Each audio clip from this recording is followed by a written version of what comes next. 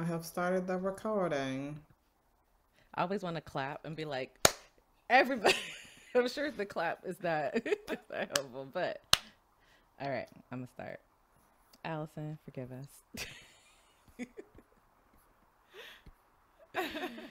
Y'all, I am so excited. Today we have Dr. Makita Phillips. She's an extra, extra, extra special guest. Oh, And That's three. a lot of Okay. extras. a lot of extras. She hails from Clinton, Maryland, and she is currently a thermal structure analyst at the Johns Hopkins University Applied Physics Laboratory, or APL. And right now, she's doing flight systems for defense and space applications. If you're wondering what she has done prior to this moment, she has her bachelor's and master's in mechanical engineering from FAMU, and she earned her Ph.D. in mechanical engineering from North Carolina State University. So she is a notable because she is the first African American woman to graduate with a Ph.D. in mechanical engineering from NC State. So y'all are looking at history. For those of you watching the YouTube, you are hearing history. For those of you listening, and her dissertation was entitled "The Effect of Alternative Insulation Materials on Quench Propagation in Rebatuku 3 is speaking in tongues. Oh, what does this say?" Incorrect. Incorrect. I told you this is what was going to happen. Step in? Yes, Please. Rare earth barium copper oxide. And then the Snapchat sign or the TikTok symbol. It's a delta. It's a delta, but that's just the chemical full property part. But that's just how you say it. You just say Rebco just say Rebco. Rebco. Okay, all of that. So after she did all of that work, she was awarded the ASEE/NSF Small Business Postdoctoral Research Diversity Fellowship, as well as the California Alliance Postdoctoral Fellowship to pursue her postgraduate work at the California. Oh, wait, that was not right. At the Allison, I'm University gonna of start California, over. Los Angeles. No, but yeah, there were words here. Because there's Georgia Tech in here somewhere. Correct. Yeah, so the first one is California Alliance with UCLA. Second one is ASEE with Georgia Tech and Carbice. Okay, so they're in the wrong order. Let's see. Allison, we're going to say that one more time.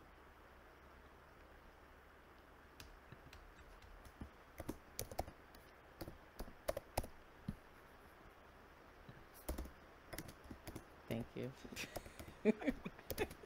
Your typing sounds so aggressive. Because I'm like Kermit. just using one hand. Oh. So I'm going to say that you had, so after that, California Alliance postdoc at UCLA, and then the ASEE NSF postdoc at Georgia Tech and Carbice. We'll say Carbice first. Carbice and Georgia So Tech. Carbice Corporation / Georgia Tech. Okay, and you're gonna have to tell us all of like what that means. Yeah, later. Yes, when we get to that part. Everyone always asks. Yes. Yes. All right. Because that's one of the SBIR things, Mm-hmm. right? Oh, sweet. Precisely. All right, just start at the postdoctoral part. Yeah. So after all of that, she received the California Alliance Postdoctoral Fellowship to pursue postgraduate work at UCLA. And then after that, she received the ASEE and NSF Small Business Postdoctoral Research Diversity Fellowship at the Carbice Corporation / Georgia Tech. So her work in general deals with, or at that time dealt with, thermal fluids and heat transfer. She likes to solve problems that rely on this interdisciplinary balance of thermal, electrical, and structural properties. She really focused on superconductors and how insulation material and design can affect their thermal management. So all that means is y'all have these phones and computers, they get hot. So somebody has to manage how all of that heat is, how that is affecting the system, because again, we live in a physical world. Currently, she's using multi-ferraric. Why did I not practice that word? You don't even have to say that. That's I enough. don't. Right. I'm like, why was Well, no, this that's here? good. Yeah, you're good there.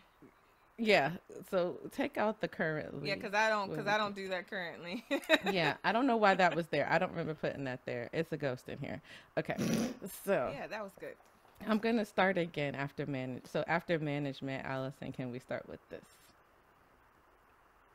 She's also been the director of curriculum development for algebra by 7th grade.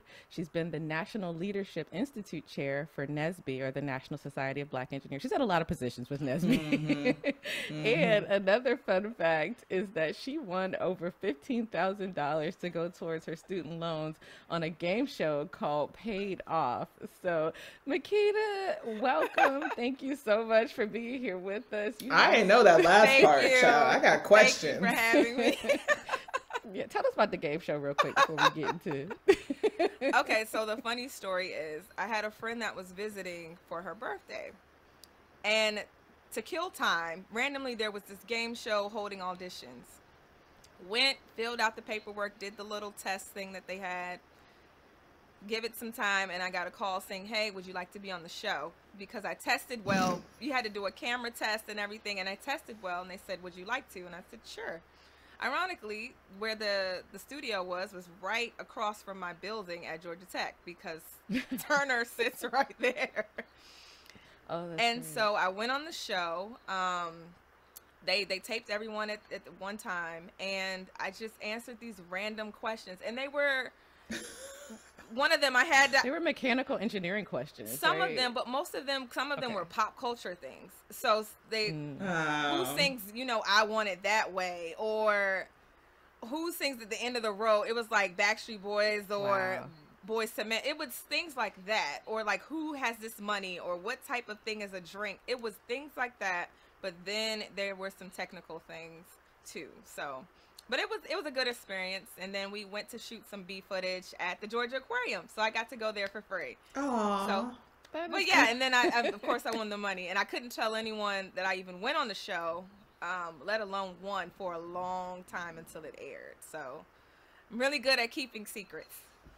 You just drove around in the Beamer and was like, I can't tell you how I got this. What? But watch True TV. And She you will said find it out. was for her student loans. Yeah, I know, I'm okay? kidding. Yeah. I'm kidding. I'm kidding. Yeah, and then shortly after, someone hit my car, so I also had to take care of man. that. So yeah, fun Jeez. times. Atlanta drivers. Wow. Oh man. Wow. Well, thank you for enlightening me about that piece of your trajectory. Yes. So I saw that. I was like, what? For everyone who's listening, I have known Makita for like half my life at this point. Yes. Aw. Yes. Just about. We're getting Let's there. talk about that. We're getting Really? I feel like we should talk about her and then Okay, we'll let's get do there. that. We'll get there. It'll be part of the story. Okay, We'll get that's there. Yeah. So, Makita, when you were in Clinton, Maryland, did you know that this was going to be your trajectory when you were attending the illustrious Oxon Hill Yes, High illustrious. School, that we are both alumni? Not another Yes. one. Yes, Pretty Girl County, Woo, PG woo. County, yes, represented on this podcast. I mean, it was not by design, but hey, what can I but it say? was. Something is happening up was. there, okay? Yeah. That's all I'm gonna keep saying that. These PG Because counties, there's so many of y'all. science and tech high Yes. schools, there's something It's going something on there. for the black It's girls. something there. But yeah, did you imagine this for yourself? I imagined none of this. Absolutely none of it. Even going to Oxon Hill, the way that happened. So in middle school, I had a science and math middle school. Shout out to Gwen Park Middle. Hey, Gwen Yes. Park. So I went to Gwen Park, and then my neighborhood school would have been Gwen Park High. But at the time, I had a teacher who said, I think you should go into mechanical engineering. This was for a class where we did like engineering design type principles. We had to build things. We did all that in class. And I really enjoyed it. And so he said, I think this is what you should do. So from then on, In middle was middle school? school. That's so exciting. and I didn't Yeah. know what engineering meant. But I've said I'm going to be a mechanical engineer from that point on. I told my parents. They just said, okay, all right, we'll rock with it.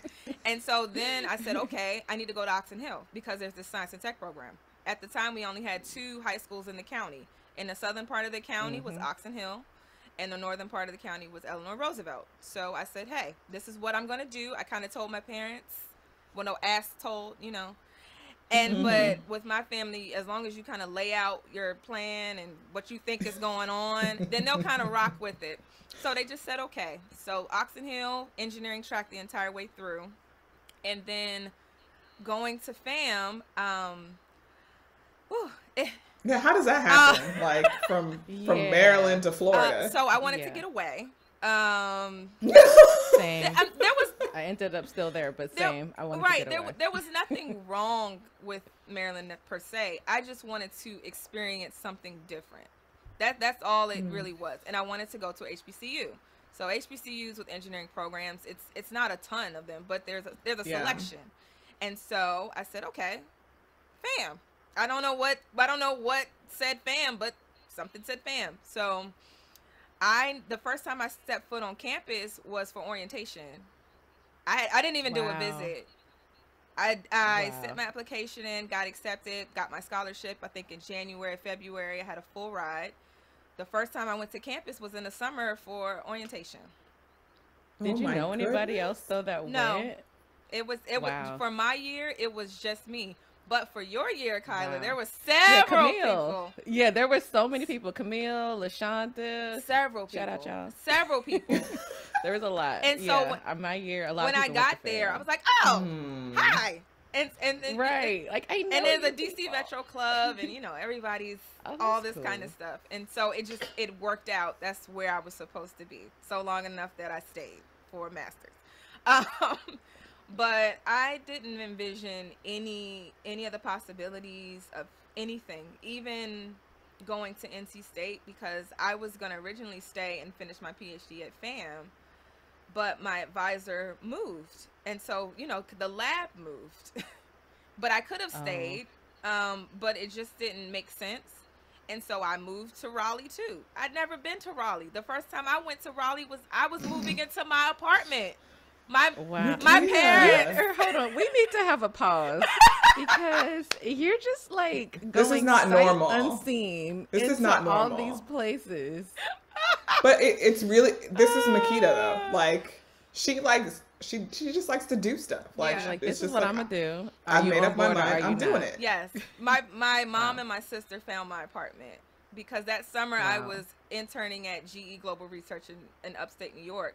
So I made an Excel sheet because engineer, with the requirements that I had, with the apartments that I thought, you know, made the most sense based on my budget. And I sent it to them. And so they went and visited the apartments on my behalf to go look. And then they said, we think you should stay here because they know me. And they were right. And so, yes. So the first time, and then my parents had to meet the movers to move my stuff in to Raleigh. So I literally, the first time I went to Raleigh was me going into my new apartment with my stuff there. That's fancy. With all your stuff set up already. And your stuff I coordinated it. I coordinated all of it, but I physically was not there. With your spreadsheets, of course. So I have like a meta question. Like, you knew at such a young age that you wanted to be a mechanical engineer, and that's not something people are used to Black women just declaring. So like at different stages of your journey, did you have people that like tried to discourage you, either, you know, in probably not high school, because Oxon Hill is the best, but I mean, I'm just saying, you know, but like at different space, like were there people who tried to talk you out of doing this or like looked at you funny because of it? No. And I think that's the blessing, and it speaks to where we're from, because you know, like you said, Oxon was the best, but no, seriously, because you see a lot of people that look like you succeeding at high levels, very intelligent, and are very headstrong. They know what they want, and there's no one really to say no. And my parents, and not just my parents, my family is very supportive in that. They know once I say something, I'm not just saying it to say it. They may say, okay, maybe you should think about it. I'm like, no, I thought about it. Like you're getting the final thoughts. I've already processed it, and that's kind of what I want to do. What I will say, when I wanted to quit, because during undergrad, I wanted to quit. in kind of like in junior year, I think. But you're so far along, it's like, come on now. You can't be doing that. What made you want to quit? All the major courses that are back to back, all the twos. So it's like you're in everything, and it's like your junior year is the hardest one, and so there's like no break. Thank goodness for my cohort. But I remember calling my mom saying, "Yeah, I don't know about this engineering thing." And she was like, "You remember that list you made? Right. On the A to Z point 1B?" Well, she was like, "Well," and I was crying too. And she was like, "So then what are you going to do?" Like that her thing was like, "So if you don't do this, then what are you going to do?" Next? And I really had no answer. I just knew that I didn't want to do I don't want to do this. I don't want to do this. But what got you to that point? So at the time, so for those that aren't aware, the College of Engineering is a hybrid. So it's FAMU and it's Florida State. So we're all in the same building. Your core classes like, you know, calculus and chemistry and all that kind of stuff you do on your main campuses. But when it comes to any engineering type course, that is in the College of Engineering. And so there was a cohort of us that came in at the same time. So we were tracked. And so we went through all our classes together. From FAMU. Yes. And so we studied together, we partied together, we hung out, we did everything together for the most part. Community. It was a community. And so I'm thankful because if I didn't understand something, somebody in the community understood it and could like break it down for the team. break it down for everybody. And so that really helped get me through the fact that my mom was like, "So what are you going to do? And you have 1 year left on your scholarship." Because I had to get through all this in 4 years. I couldn't do 5. I didn't have a 5 option. It was 4 for me. So it was really condensed. It was 4, and at the time most people were doing 5. Right. Most people were doing 5. And so I was just like, I am super stressed. And you know, therapy, the way we talk about it now, was not the way it was then. So it wasn't like, oh, I just need to go talk to I wasn't really thinking that way, even though that would have helped. But I mean, I got through it, obviously, but it was, I always tell people now, yeah, go ahead and do that 5. Go ahead and do the 5. Don't try to do. You don't have to yourself. Do it. Don't do it. You don't. I think it's really telling that you really contemplated leaving because you knew from like forever that this is what you wanted to do.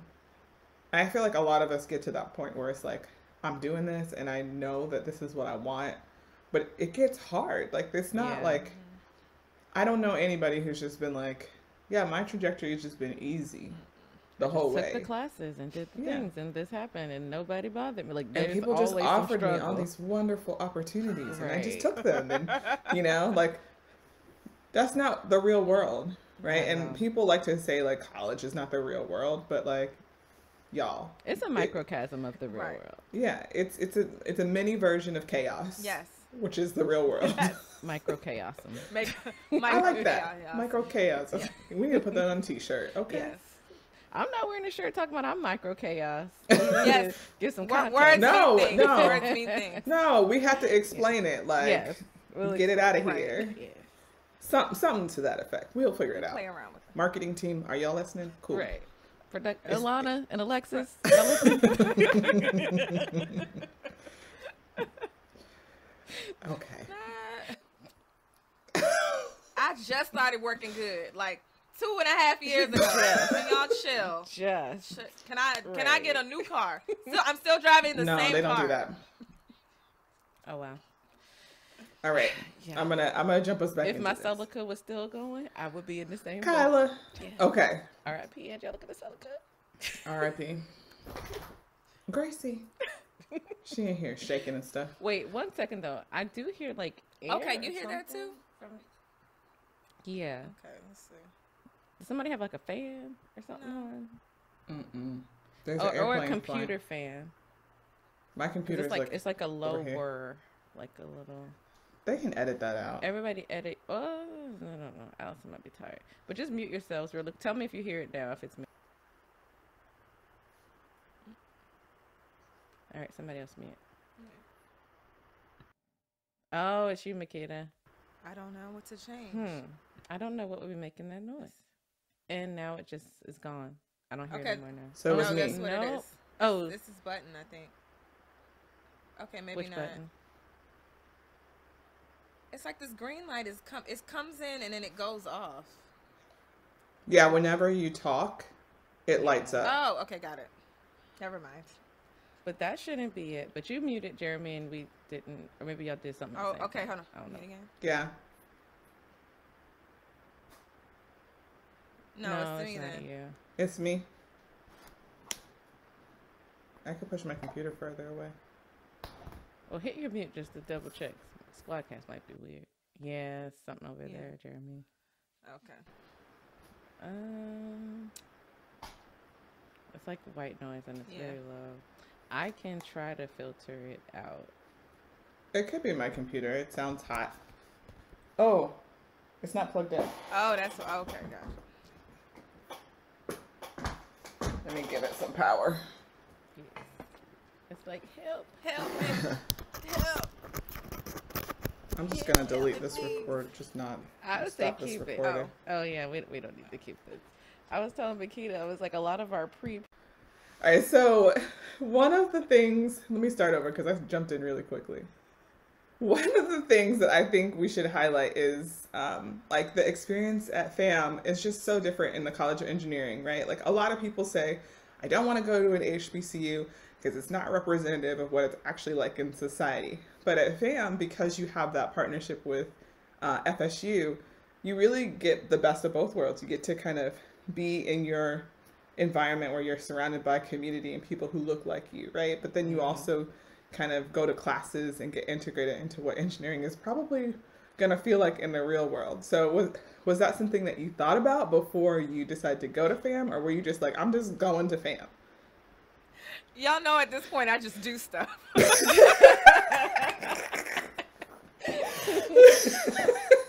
Makita! just be doing stuff. She started laughing before I finished the sentence. It was never a thought that it didn't cross my mind.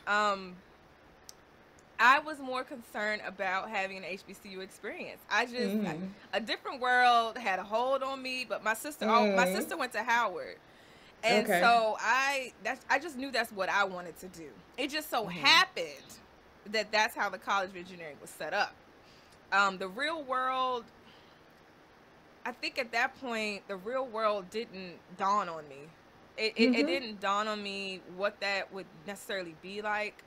I think the first experience I even had with the real world was like an internship. Like that's kind of where you kind of see like what a work environment's like. Right. But when you're down at FAM, you know, you have everything HBCU related. When I go to College of Engineering, because of where it's located at what it's a neutral distance between FAM and Florida State, but there are other Florida State things around there at this time. But the idea is that we're now in this building. The colors are neutral, so the colors are like, I think our colors are blue and white. Wow. And they've since started our own College of Engineering type homecoming.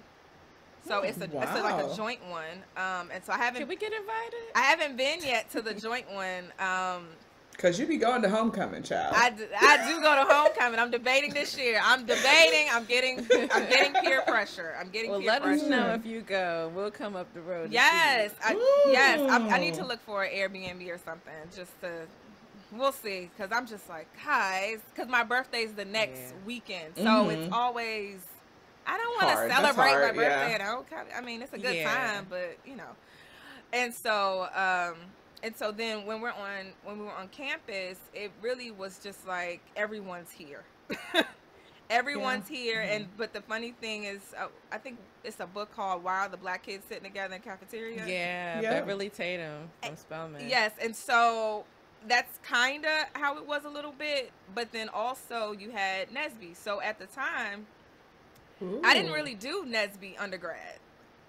My involvement was not that high because I was on dance team, I was in other orgs, So I was doing a lot of things, and She was living a life, and I y'all. just didn't have the bandwidth to do it all. And so, and then when Because you was doing dance team, I read you was Yeah. the captain Yeah. of the girls. She was in well, charge no, of I the was girls. president. I wasn't dance President, captain. I sorry. wasn't She dance was the captain. president. I mean, I could dance, but I wasn't dance captain. I wasn't. I wasn't. I But wasn't what there. did people think about a dancing engineer? Because we have someone else coming up who was also a dancing engineer. So what? Listen, what if you got it, you got it. That's what. hello. I mean, even at Oxon Hill, I was on the majorette team. So Mm-hmm. I was captain of that. So I've always been dancing. I think we both went to France. Did we both go to France? Yeah. No. I didn't go You to didn't go to France. France. Okay.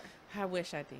What are we talking about here? It's a dance studio not too far Okay. from our high Yes. school. But so it's always been a part of my life, and so Me too. and then Yes. all of us we all had different disciplines, but I was the only engineer. Yeah. I was the only one. But My senior year of high school, I was captain of our color guard in my You high was in school. charge of the girls? In Yes, charge of I the was in charge of the girls. girls. I have all my little outfits. In the words and of my friend stuff. Trent, he was like, I could tell you was in charge of the girls. I'm like, yes, yes. That was me. Yes, that was me. But with Nesby, at the time, we had a Nesby office. It's since changed the structure, but it was a place where it was kind of centrally located. So whenever all classes got out, people just came there. You just congregated. So even though I wasn't really at Nesby, I found myself there consistently. where the black people congregate. Oh, Yes, I have a question. Yes. Oh, yeah. So, the students at FSU, they took their initial classes at FSU then. Right. And then they went. So, Yeah. there are black people that go to FSU And they were, correct. yes. and major in engineering. Yes. Correct. So, y'all had the FSU black people and the FAMU black people. Yes. And that's how the FSU FAMU or FAMU FSU. Sorry. Nesby Chapter. Yeah. Oh, that's really cool. Yeah. Yes, That's really cool. Yes, the joint chapter. So yeah, our we had shirts that had both mascots and just all this kind Wow. of stuff and joint stuff. But yeah, so we were all just there. We're all just there together, and so we would hang out together a lot. Our engineering parties were notorious. I believe it because engineers got a lot to release. It's We like, had look, good I am parties. She said notorious. notorious. So everyone wanted to know when's the next party. Wow. But yeah, and so it was. You had the real world experience because sometimes you have to, just like in the real world, in school we had to let people know what was what. Let them know, When child. they didn't understand. What were the professors like in that program? Did they know who was from FAM, who was from FSU? Did they treat you differently? Was that something that was even a thing? I mean, they would know just because of how we had to register for everything. Okay. But we weren't necessarily treated differently. Not that That's I, important. not that I could see. It was really, we're all here, and we're all together. And then also, I learned this later, but some faculty are hired under either a FAMU line or an FSU line. So it depends. So you can't Differentiate necessarily. Yeah, so because it influences other things. So it wouldn't really. I mean, it's not ethical, also, but whatever biases don't tend That's a to. whole other story. They don't tend to Right. care about ethics, but for biases. But it didn't necessarily feel that way. I had a few issues, and my mom reminded me of that. But that happened on FAMU's campus. That didn't happen at the College of Engineering. Speak on it. 'Cause No, people let's not. Well, no, Well, it's don't not speak, but in a general term. it's not a bad And- one. Okay, I good. mean, well, yeah. So I had a lab for one of my courses, and the structure of the lab course was you have your lab team. Everyone had to turn in a lab report, but because you were all a team, it was the same lab report. So it's literally changing the name, which was like a waste of paper and time. Now that I think about it, but whatever. That's how it was structured. Okay, fine. So in my particular group, I was the only woman, of course, as it tends to be a lot. And so we were turning everything in, and then grades are starting to come out, or we're starting to get a sense of what our grade will look like, our final grade. Now my grade was lower than my teammates, And I didn't understand why, because it's the same report. It's the same report. Like that Right. makes no sense, right? And so I think I can't remember which I did first. I talked to the professor about it, and he was kind of, and I when I talked to him though, because engineer, I brought my papers and my teammates, of course, because I need, I have the evidence. Right. And he couldn't really give me a straight answer, but he wasn't really trying to budge. And I remember venting to my mom about it. I was just venting to her, just telling her, I did not tell her to do this. She called to the department, that particular department. Some kind of way she got in touch with the department chair or whatever she needed to do. Next thing I know, I think I was flying back here for a holiday, and I got a voicemail saying, your grade is now this. Wow. Because my mother told me to take all the paperwork and drop it off at the department. Documentation. And she was like, so my mom's really big on documentation. She's the same way with my sister. It saved my sister sometimes in Howard. It saved me. So now I'm a hoarder of papers because of documentation. And that's how it should be. But anyways, continue. But yeah, so my grade ended up being corrected to the right grade. And I couldn't think about why. The only thing that stood out that could have been was because I was a woman. Because we were all black. There was nothing else that was different. It's so weird. And it had to be because I was a woman. Because he's like, oh, she couldn't have possibly contributed to this paper. That's really frustrating. Yeah, and then half the time they don't know. Like, the women be people keeping the group together. Like, look, okay, let's do this. This is what we gonna do. But they've already predetermined in their head what your contribution was without even being in the room. Exactly. But thankfully, that was the only crazy incident I had that happened that way. There was another one where I went off in class one time, but I mean, we don't have to tell that story, but just listen. I'm going to say what's right, and what's wrong is what's wrong. I will do that. I won't let it. I just don't like when people ask me how I'm feeling, because I'm gonna tell you. Right. And you not gonna be prepared for the answers sometimes. You may not be, so don't ask me that question, because I like to tell the truth. Right. And the reason I ask you to expound is because people feel like sometimes as a black person going to an HBCU, that now you are all free from all the isms of the world. No. But we can't negate, all of the intersectional identities that we have and how those are still at play, even at an HBCU, where you think that, yes, you're safe in lots of aspects, but there's still some stuff that happens. Right. I just didn't. I've heard a lot of positive and negative things, and I just didn't want it to be super negative, because Kyla and I, our perspective is from being at PWIs, our whole trajectory. So that's your story, and you are welcome to share it. I just I'm not going to interject my personal feelings about the things. Department chair made it right. You know what I'm talking about. Yes. Anyways, so I love that you had a really good experience, and I'm surprised to hear that you weren't super involved in NSBE, because around this time is when we met. So as you were kind of finishing and moving into your master's program, I was on the Region 3 board for NSBE and transitioning out of my position, and Makita just came along in the board after me, and that's how we became friends, which is not unusual in NSBE. Usually people who have succeeding leadership groups, they communicate, but we were in totally different spaces in some ways, because we weren't even in the same zone. I was programs, and I was comms.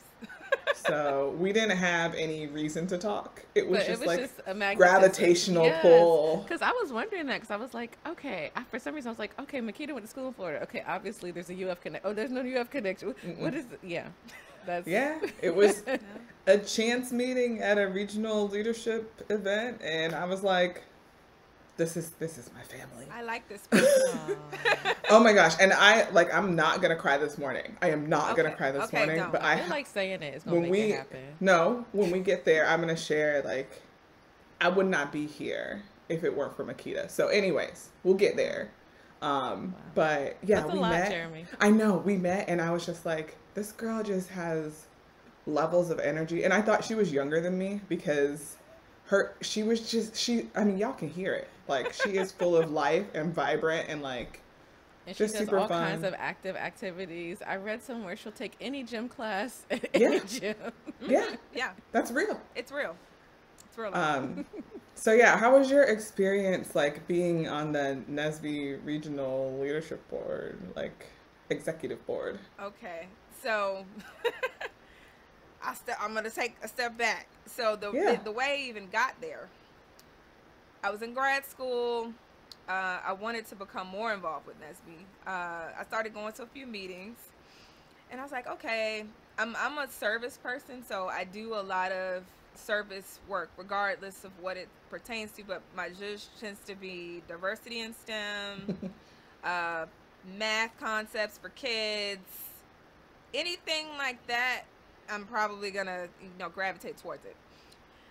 So at the time, I think, was Gerald on your board? Maybe not.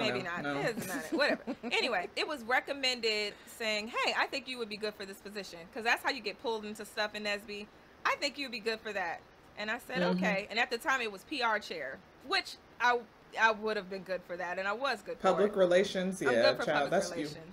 And so I said, okay. So my first position in NSBE was on the regional board. I didn't do any chapter leadership. That was my first. That was my first position. Wow. And so I thoroughly enjoyed it. Learned how to write press releases because I'm an engineer. Why am I writing a press release? I would never. Also, I'm an engineer. Why am I writing? Is some people's question. I mean, well, now I write so much at work. So I was gonna say, don't believe that. Don't believe that. Right. You're gonna write. It's a myth. It's a myth. But some people believe that I'm an engineer. I don't have to write. Oh, don't believe that. Don't believe the hype, man. And so got to that, and then you get introduced to these transition meetings, all these different meetings, all these different conferences, what it's like on the back end. And I really, really enjoyed it. I enjoyed meeting members. I enjoyed, just seeing things. And so I kind of kept doing it. I would take breaks because it can be involved. And, when you're trying to finish, when you're trying to get out of school, it's like, okay, school is the real priority here. This is cool, but, this is the priority.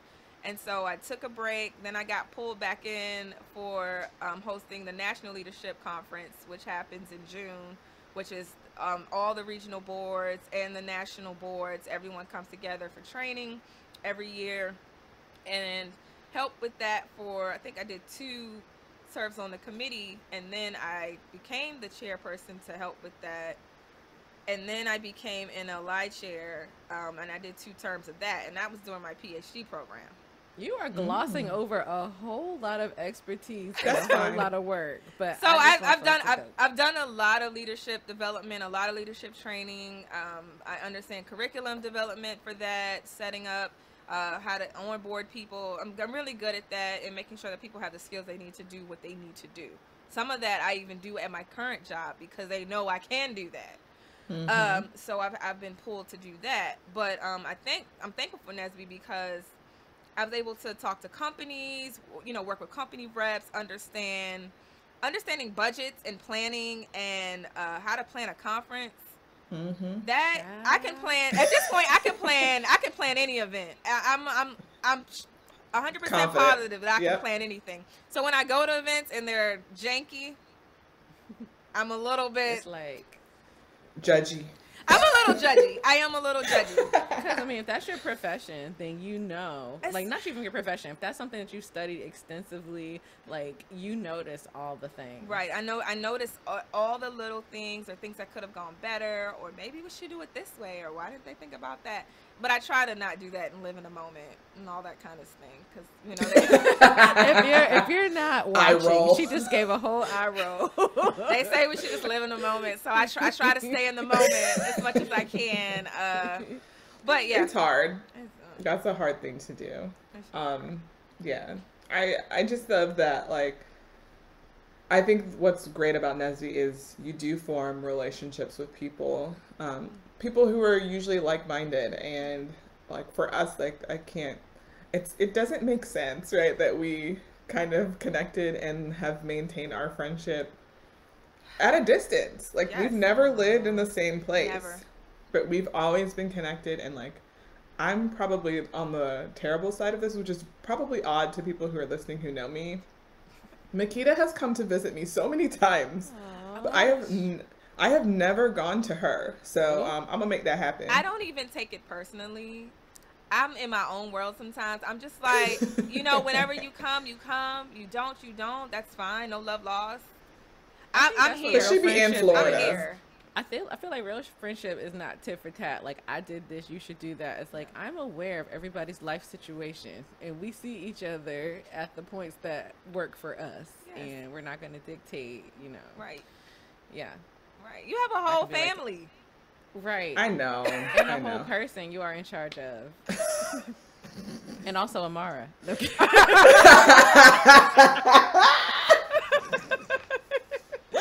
Ooh, child, don't get in trouble now. Ooh, Chile.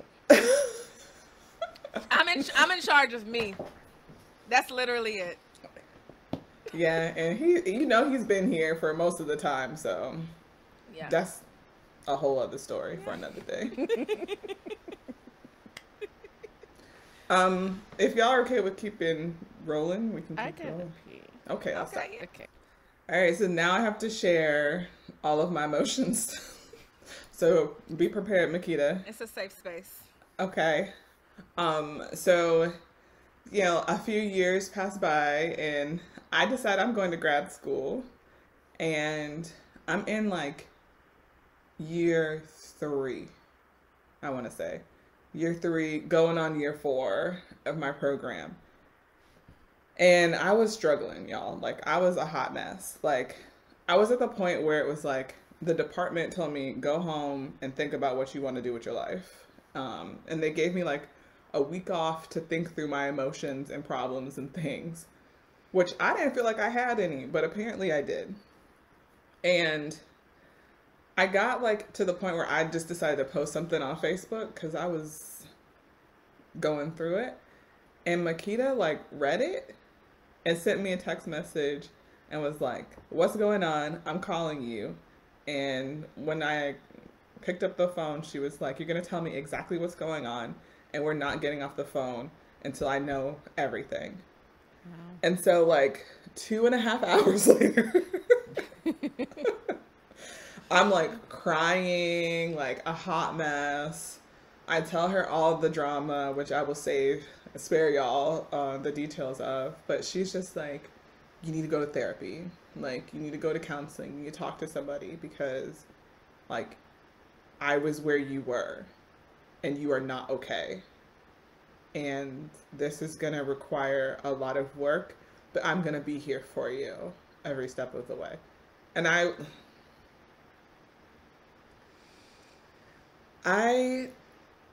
don't know where, I have no idea where I would be today if it had not been for that phone call, because I was really depressed, like clinically depressed, and I had no idea.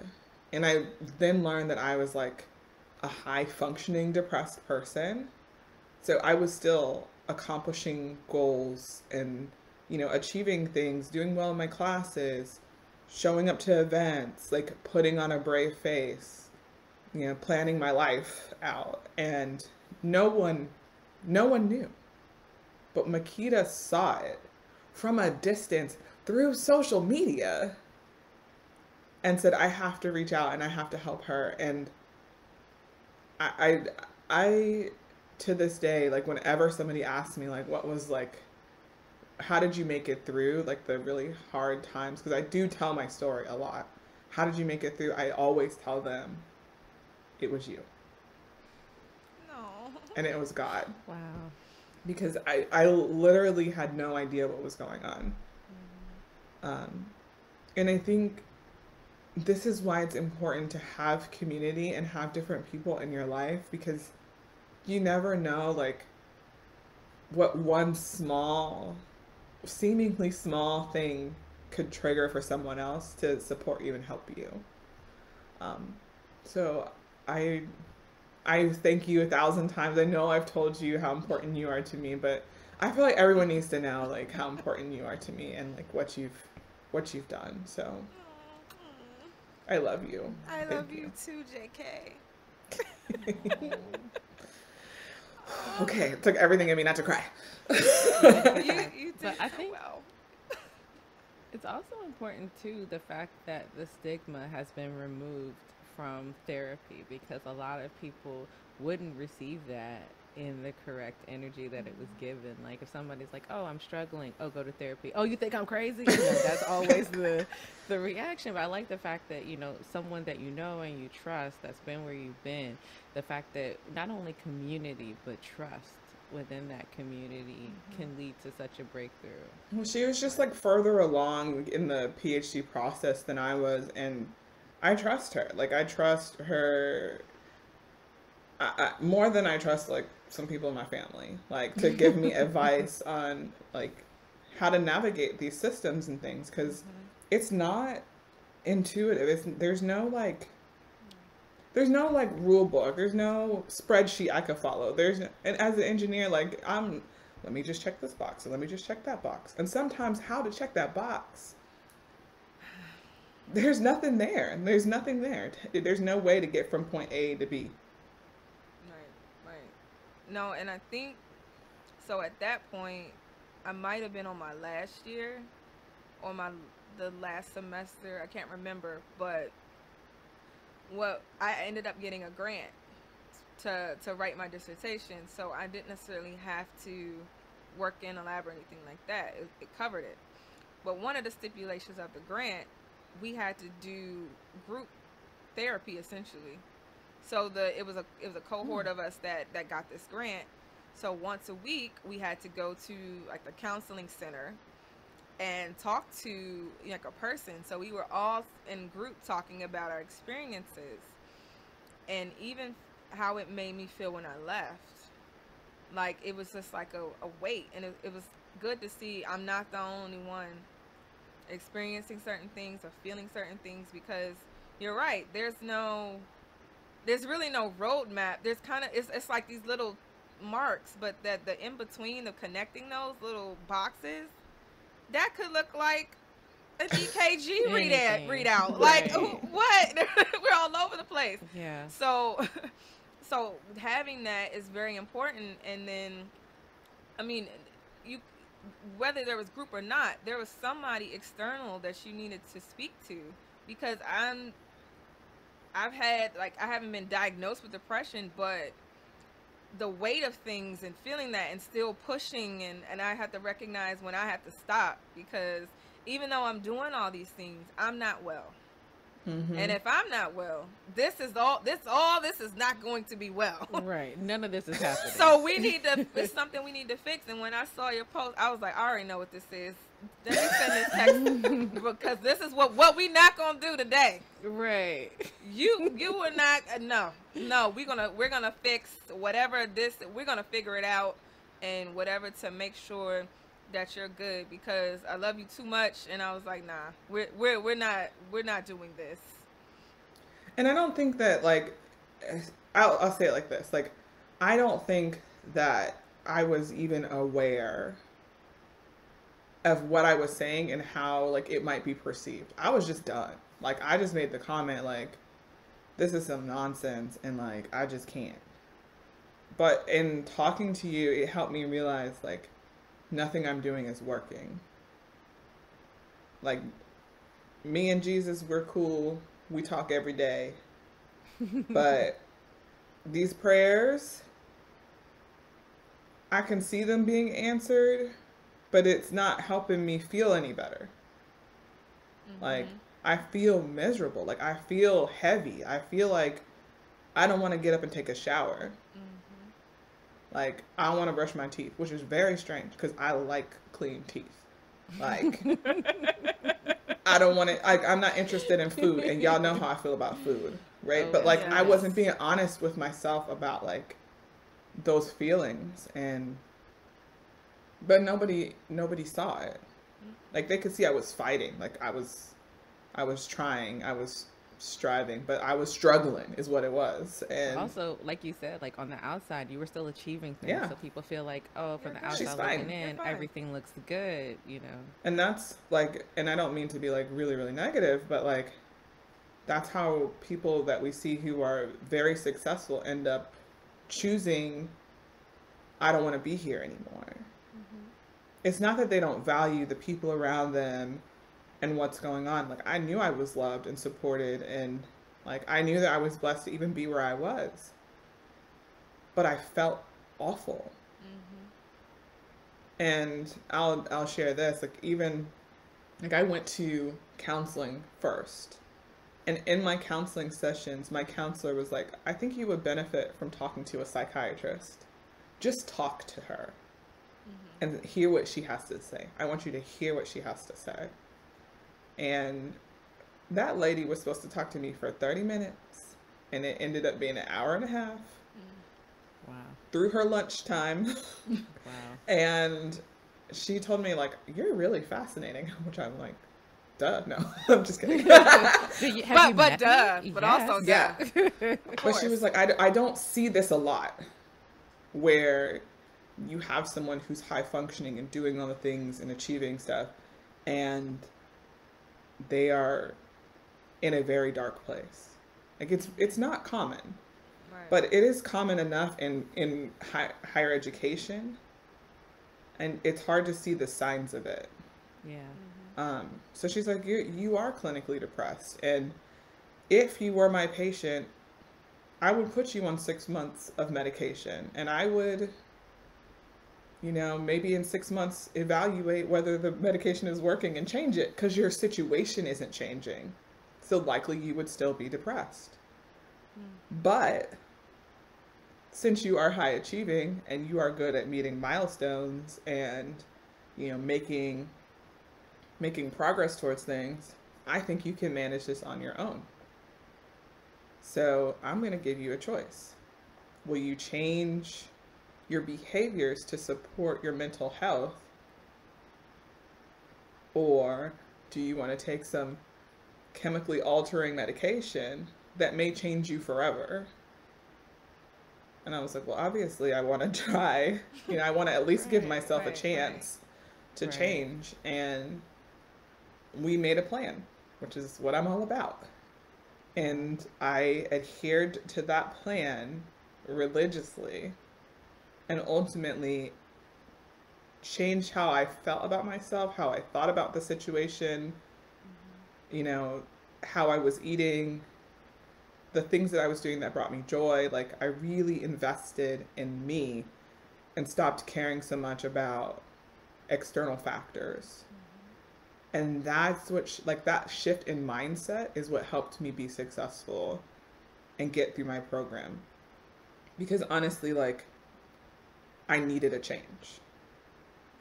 And none of that would have happened if Makita wouldn't have been like, oh no, let me send a text message right now. To be like, we need to talk. Yeah, and I use those strategies to this day. So I think it's important to, one, tell people where you're at. Like, I wasn't talking about my emotions and how I felt about things, and girl, nobody needs to hear that. Like that's where my brain was at. Like nobody needs to understand that. So I overshare now. Like this podcast episode. 2, eating healthy, exercising became things that I had to do. Like going outside and taking a walk. Yep. Just to I was in a basement, y'all. I was living in a closet doing my research.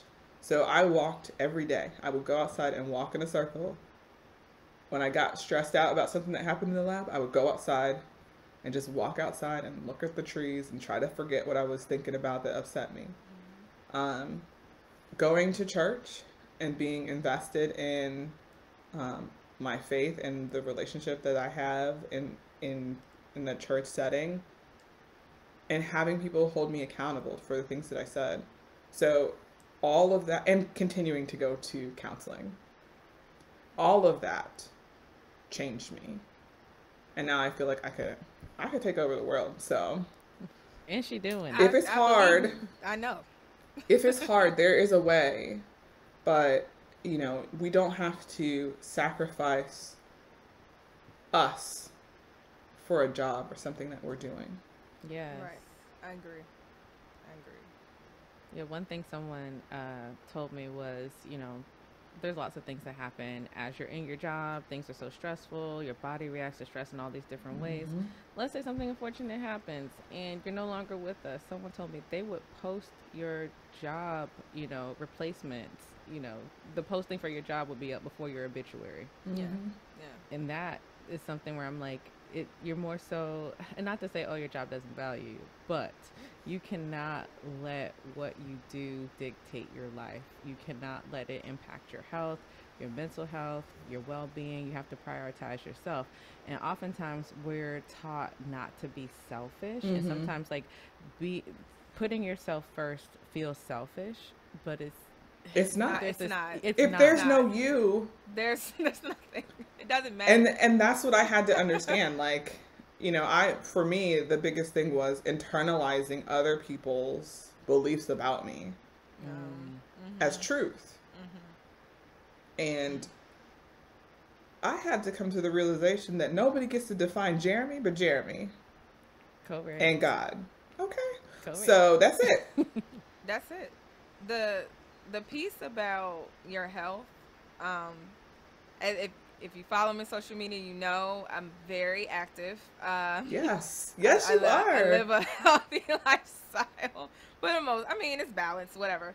But that started in grad school because when I was studying for my quals the first time, I stressed myself out to the point where I got Bell's palsy. So the right side of my face was paralyzed. I just woke up one morning and it felt weird. And I was like, what is going on? And I ended up, I went to the doctor. They allegedly didn't know. They just wanted to get me out of the office, get my copay.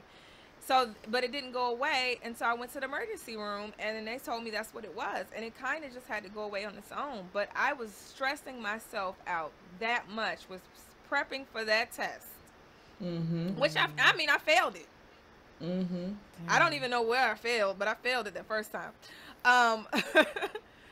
But when that happened, from there I got to the point where I tell people now, focus on your health, focus on your body. Whatever that thing is, whatever it is, it will always be there. It will come back around if it's supposed to happen, whatever. But if something happens to you, all of this is for naught. Like it doesn't matter. So if I'm feeling stressed or if there's things going on and I get invited out to, I'm tired or I've had a crazy week. I need a nap or I need to sit on my couch and watch mindless TV. I can't run around and do all the things because I'm super tired. But I used to be someone who tries to do everything. I can't.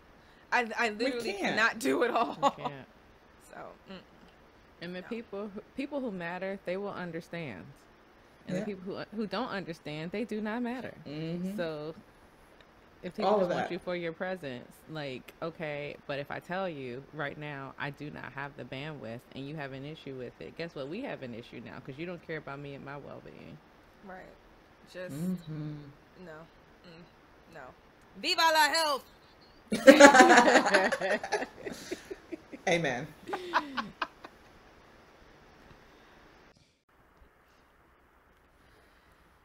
So you definitely did a lot just in terms of academically, in terms of mentoring, but how was that transition from academia into your life as a postdoc?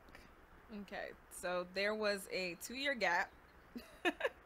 Oh, yeah. Between graduating and actually getting my first postdoc. So there was a lot of application cycles, and I wanted to transition my research area, so I knew postdocs was the next step. In the midst of that whole thing about self-care, just to say I had to do a lot of that, and it was very tough mentally. So I ended up getting the California Alliance Postdoctoral Fellowship. So that took me to UCLA. Very prestigious, might I add. Thank you. And the way I moved again.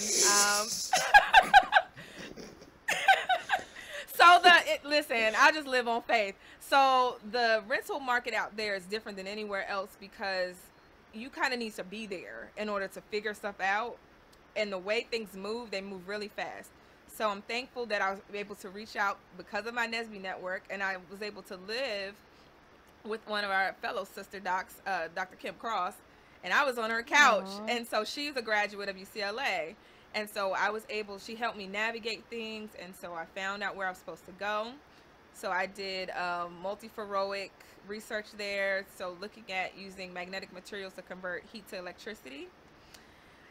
So I did that for a couple years. I taught an intro class for the diversity office. So I taught freshmen of their different random engineering stuff they needed to know.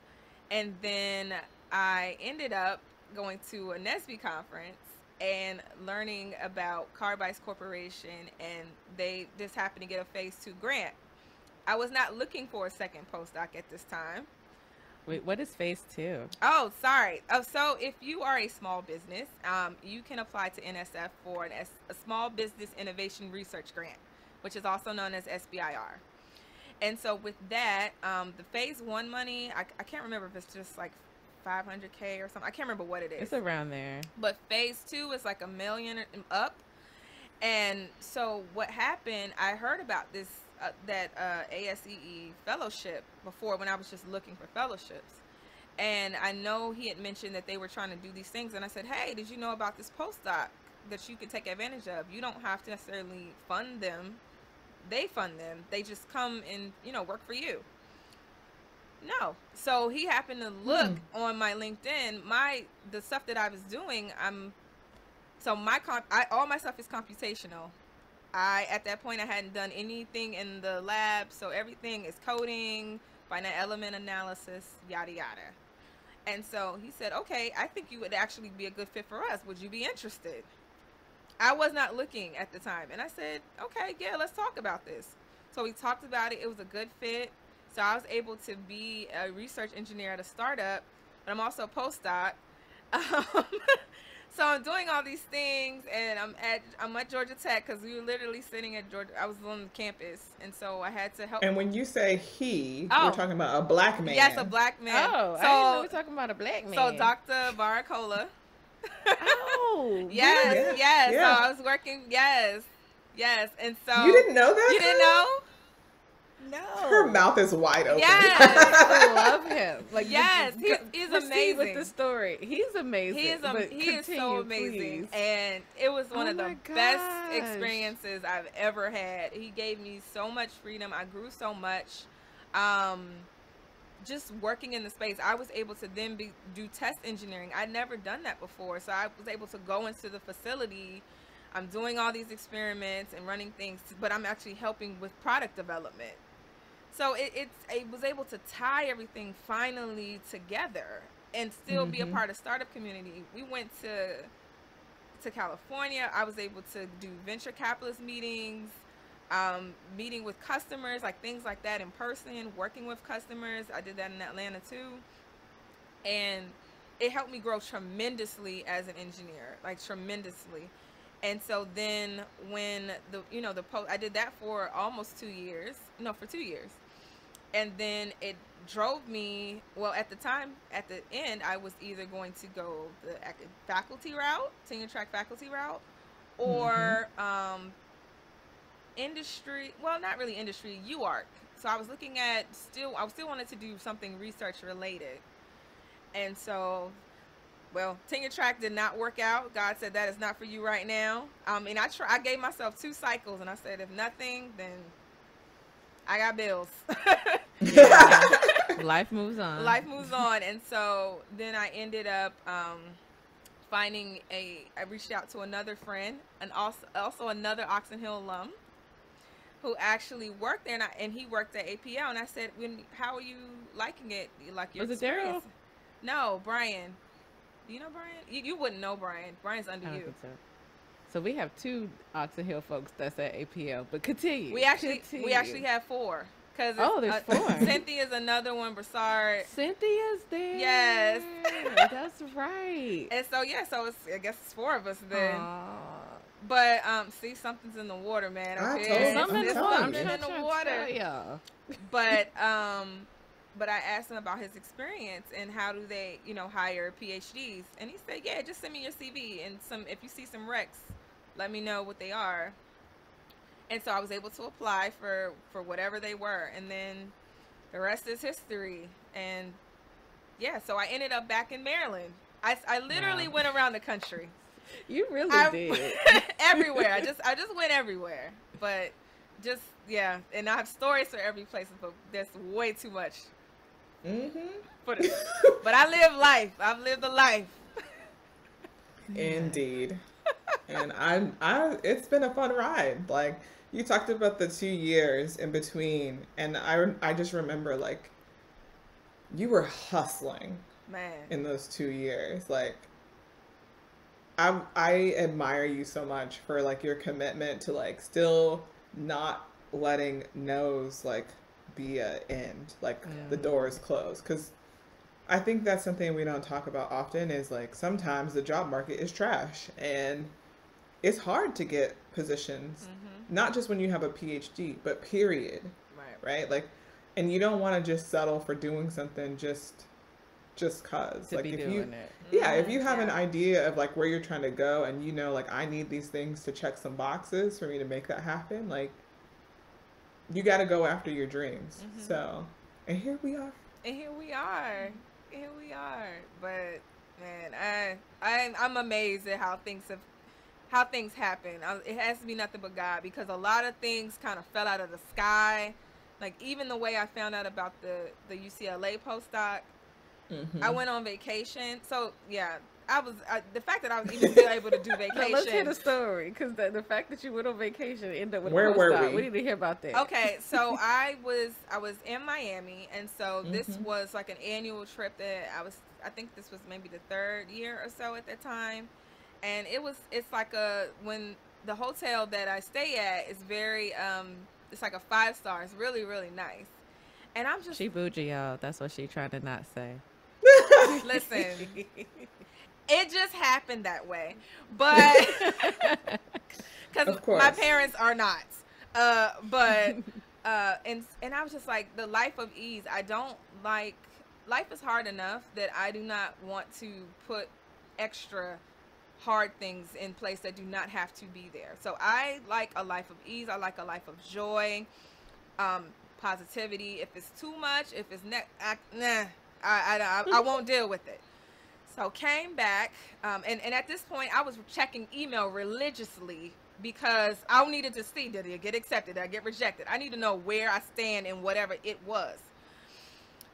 So get back home.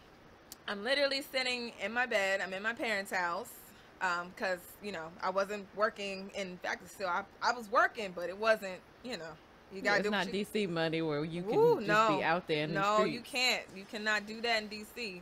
And so I was crying, and then I was praying, and I was like, God, this is not it. I don't know what you got going on, but we need to fix this. This cannot be. What are we doing? Right. Something told me, check my email. Check my email, and the professor reached out and said, I was contacted by our VP, and we have money for this fellowship. Are you still interested? I was like, am I? Right. Yes. Where's the contract? With the contract now. But the crazy part was that email was sent while I was on my vacation, but I'd been checking my email and I did not see it. And I didn't get that much email. Wow. But randomly, I didn't see it until I got back. Wow. And that's when I found out in the mist. Wow. So just, maybe it was because God was like, if she finds out on this vacation, all the money's gonna be spent, and we need her to have a little bit of coins. Oh, it wasn't gonna be spent. It wasn't much to spend. Also, you need to have that conversation where it's like, what am I doing? Like, that whole come to Jesus moment needed to happen, and it was like, no, listen, I got you. Right. Yeah, and then so we got out to LA. Wow. That's so cool. She was in Miami, DC, LA, Atlanta, Baltimore now. Everywhere. No, No? we're in Okay. Laurel. We're in Laurel. We're in Okay. Laurel, but I live in Prince George's County. So I mean, you You went can't back leave home? PG County. I I'm just saying. I mean, it's really You hard. PG County can. is also pretty big. Because It's you're we're in huge. Florida. Because I'm in Florida. No, I said you can because you're in Florida. Oh. To Kyla. Oh. Because she said you can't leave. You You can. can't leave. But You it didn't cannot. leave her. Like, I mean, I can. Oh, it definitely did It not leave her. It did not. See? It definitely Let's be did clear. not. Oh my goodness. So, okay, what do you do with your research? Because Kyla messed up the whole chemical compound me? earlier today. Listen, Yes, you. just because the chemical compound was talking to tongues don't mean I messed it up. So I don't do any of that now. Mm-hmm. I don't do any of that Okay. now. At the heart of it, I'm a mechanical engineer that does mainly thermal background, but I do structural too. So now I'm kind of balanced. And So when you say structural as a mechanical engineer, what does that mean? so stress. So if something is stressed too much, it will break. So I look at different materials, what kind of loads they can handle based on whatever application we're trying to use it for, and what that looks like, and do analysis around that. But the application of that, it seems, is very broad. Like you can use that in a lot of It can different go in a lot of spaces. things. So what I currently look at are flight systems. So that could be rockets, that could be missiles, that could be helicopter. Everything whatever. flying over our head. She is over here making sure it can fly over our head and not get stressed out. I need y'all to know. Exactly, and make sure that things do what we need them to do, in the way we need them to do it. So I look at that kind of stuff, and I use so all my stuff is, not all of it, but most of it is finite element analysis. So whatever. Which is a structural analysis program, right? But you use coding. Well, thermal. Yeah, I use coding too. So I use both. So there could be commercial FEA software, but I have to go in on the back end and code in different things that I need. Or if it's an in-house code, we have our own languages and things that we use. So I have to learn those tools as well. Whoa. So, and we develop our own things. So it's a bunch of things, but all of my work, the vast majority of my work, everything's been computational, and I've had to code somewhere at some point the entire time. Even I'm a mechanical engineer, yes, but I do a lot of that. And people don't know that like in mechanical engineering, there's so much simulation because it is expensive to build things. It's very expensive. You know, you have to take all those principles. Like literally, one of the best students in my lab is a mechanical engineer because he can be like, oh, I know this language does that, that language does that, and he can just figure out what we need for the problem. But when you go into mechanical engineering, you don't think of, oh yeah, I'm gonna need to code. Well, and I think a lot of people don't realize how ubiquitous it is, right? Like it's everywhere. I mean, even in civil engineering, we take finite element analysis courses. We talk about how to visually represent things because you like you said, you can't just build everything and test it out. Like I'm not going to build something that costs $1 million to build or more and then break it and then see oh, this is how it broke. No, I have to digitally represent that some way. So when I first suggested that you be on the podcast, Kyla was like, what, why? And then I told her what you were doing and she was like, oh yeah. Because it is something that we don't really talk about as often. Right. It's another. And you're doing you're using material science and you're using electrical engineering in some ways, computer engineering, software, hardware, it's everything. It is very multidisciplinary work. It's everything. So, Go ahead. Oh no, go ahead. I was just gonna say that you get into it, in the undergrad level, and you think it's gonna be one way, but I literally have to touch everything. And even if I don't know enough of it, we have a whole team, and so, but I have to be able to communicate with the other members of my team that have that expertise to be able to say, okay, now I can take what you just said and put it into my analysis so that I understand what's going on. But I still have to be able to have that conversation with them and based on the things that I need and the things that they know. But we touch everything. I've touched everything, even chemical stuff. Even chemical. I was gonna say chemical. Even I was gonna say chemical, but I was like, it depends. I was doing that when I was at the startup. Yep. Okay. Yeah. I was gonna ask, like, if in your like, do you get pushback from traditional mechanical engineering folks who are just like, oh, you also focus on these other areas, so you're not a real mechanical engineer? No, because they wouldn't say that. If they were a real mechanical engineer, they would never say that. Okay, good. Because they would know. Like, we literally have to talk to everybody. You couldn't do what you do. There's no way you could do what you do, and you aren't able to have those conversations. You couldn't do it. No, that makes sense, because mechanical isn't like purely mechanical. Like, you are making something that exists in some system that you need another expertise to understand. Yep. Any project, we have so much work going on right now because everybody needs us. Yeah. Literally every project needs us. And so it's kind of like who can support. It's a lot of that because we're in everything. I mean, work is good for y'all. That's job security. Yes. But what that means is, like, you know, as a student, like, if I'm someone who's in high school and I'm thinking, like, I want to be a mechanical engineer, you have to ultimately be comfortable understanding the language of other disciplines. And so that starts in those, like, biology and chemistry and physics courses, because you're integrating all of those things together. And if you get some computer science, kudos to you too, because you need it. And the whole why do I have to write thing. You need to communicate. And it's not even just communicating on people who speak the same language. You're communicating with people who different concepts mean different things in what they do. Yes. The writing, so much writing. I had to write this week and I was just dreading it. Honestly. Oh my goodness. It was so hard to get through it. But I mean. But then you get in the flow. And it's like, oh yeah, this is good. This is the good stuff. Yeah. I turn on my lo-fi beats playlist and I just sit there and just go. Oh. Well, cool. I'm glad that you explained that, because I think it'll help other people understand, like, computer science is everywhere. No, it really is. It's literally everywhere. Literally everywhere. Yes. Yeah. So what do you do now for self-care and, like, supporting your being, like, a full participant in society? Because I know that you are doing all the things still. So, okay. So I'm currently, like, working out, I feel like, all the time. So, so that is part of my self-care. Yeah, and she looks good. Good. Thank you. Go look at the YouTube if you don't know. My birthday was in November, and I lost weight during the first part of the pandemic, and then I got stagnant because I was tired of meal prepping. I'm just over it.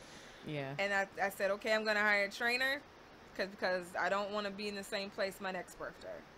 And so that's where I focus most of my energy. Last year I was helping with planning our virtual convention for NSBE. So I kind of I took a break from service in that aspect, but I'm starting to ramp up again. So I'm trying to choose where I want to devote some of my efforts. But I have a few things in mind.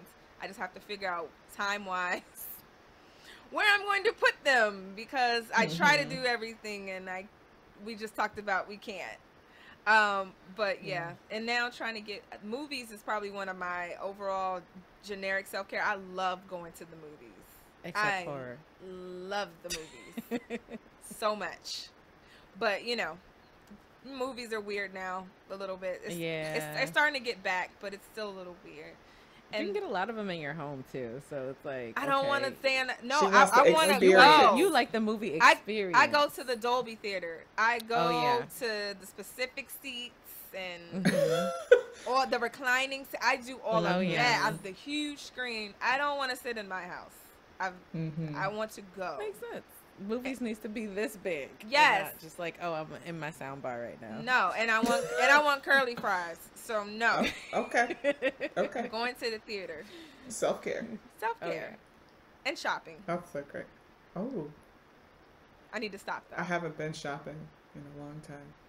Just been over here buying houses and nonsense. Really? You've been house shopping. That's a form of shopping. It's the worst. Right. You just put houses in your cart instead of like shoes. And I need to stop. That's a problem. Do you? Anyways, no, yes, I do. Oh, okay. Well, is there anything else that you want to share with our listeners before you go? This has been so much fun.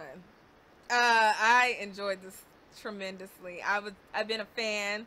My Amazon money goes to y'all. Yeah. Oh, yay! If y'all aren't already doing it, put us on your Yes. Amazon Smile. It don't cost you nothing. No. But Amazon gives us a few cents for everything that you Just buy. a couple of pennies. Listen, Yes, I've been buying, so Thank you. so it goes to y'all. But Thank yo, I'm so you. proud of like the arc. It's not an arc. I'm not gonna call it an arc. The trajectory of the podcast and everything since its inception, and y'all are just doing wonderful work. And just every time someone's like, I want to go to tech, I was like, do you know about this podcast? Yes, thank you. Have you listened there? Like, do you know what you want to do? I think you should listen. Just listen. Thank you. But yeah, no, I think Yeah. this is amazing, and I'm just so proud of you women. I just mwah. Well, we know you're you. amazing, so we Yes. are happy that you graced us with your presence today, Oh, thank you kindly. Thank you kindly. early on a Sunday or Saturday. On a Saturday. Oh, I would have been up anyway. I would have been at the gym. Oh, wow. Hmm. Yeah, my husband just left to go to the gym. I'm about to go eat, so Okay. Well, that too. That too. the That's opposite important. of going to the gym. Self-care. You gotta eat too. Right, you have to eat. It's not a one or the other. Yeah, but what I'm about to eat, Oh, well. Got it. Well, there's that. shame. Okay, so how do people follow you on the internet? Okay, so I'm barely on Twitter, but it exists. I think it's Hey Dr. P. I think I still kept that. My Instagram is Dr. Makita R. Phillips. So all of that, because one of the other ones got hacked. Oh, And also, there's like a screwdriver called Makita or something weird. Oh, it's a tool company. that's a brand. It's a brand. It's a toolkit. It's Yes. a brand. And then it's like the fact that your last name is a type of head. As a It's type like, of head, yeah. So, and I It was a lot. and I have my own website, which I probably need to update, but it's drmakitaRphillips.com. So, And we will link it if you're looking at the website. It'll be linked. It'll be in the show notes, description, etc. If you follow us on the social media, it'll be there, so y'all can find her. yeah, I'm in the streets. find her at a homecoming at FAM. Right, or the homecoming could- family. She gonna invite us Or to, so we don't can come. find me at the homecoming, depending on what time of the day. Yeah, Do not yeah, find early me in the day. Oh, Find early. me early. Find me early in or the don't day. find me. Pretty much. Find me on the Friday, Okay, not the sounds Saturday. good. Sounds good. Thank you so much, Makita. This was a joy. I'm so happy we got this time to chat with you, to learn more about you, what you do. We hope everybody is just inspired by your story, and this is great. It's fun. Yeah. Hard.